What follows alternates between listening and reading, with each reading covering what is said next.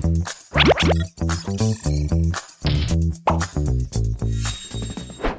everyone! Once again, it's time for the PUBG Mobile DEV Q&A. Recently, we've been receiving loads of questions about the Royale Pass. Let's take a look at our first question. Question 1. I'm concerned about the Royale Pass rewards, so I'd like to know if there will be even more appealing items in the future.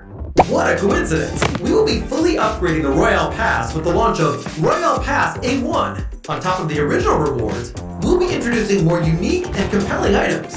First, we have the highly customizable color-changing outfit. Once you've upgraded the pass to the max rank, you can get an outfit. The Spectre Slayer set of this pass is the first outfit to support custom colors. Based on your own preferences, you can change the color of various parts of the outfit.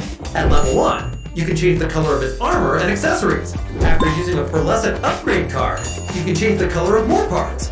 You can get it as a reward for upgrading the Royale Pass, completing missions, and redeeming it from the event shop. The Royale Pass contains enough pearlescent upgrade cards to upgrade the outfit to its max level and unlock all the customizable parts. Changing the color of a certain part only requires a small amount of silver. Since you can freely match various colors for just one outfit, it's equivalent to getting several outfits in one. Besides the new color-changing outfit, we've also added modification material pieces to the Royale Pass. They can be combined into modification materials, which are used to upgrade firearm finishes.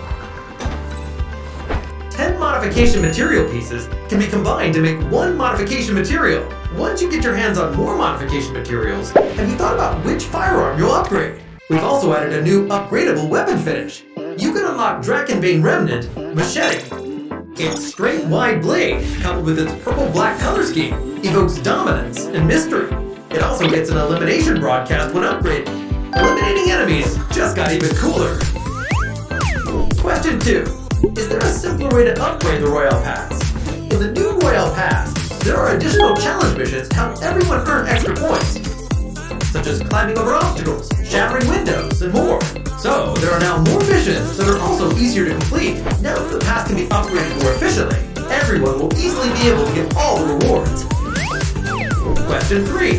Now that the new Royale Pass has more appealing rewards and a simpler upgrading process, will the price remain the same? Absolutely.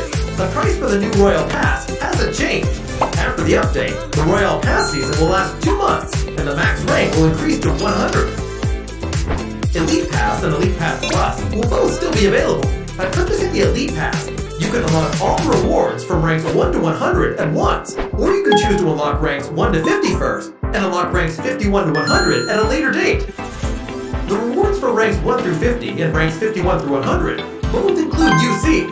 After upgrading your Royale Pass to the max rank, you will receive a full UC rebate. By purchasing the Elite Pass Plus, you can also unlock all the rewards from ranks 1 to 100 at once, get 50% bonus points, and an exclusive avatar frame, all together worth over 48,000 UC. Lastly, the pre-order event for the new Royale Pass will begin on May 12th. After pre-ordering, you get a new dinosaur vehicle finish, which can be used in the upcoming version. Alright, that's it for this DEV Q&A session. If you have any questions of your own, be sure to let us know in the comments. See you next time!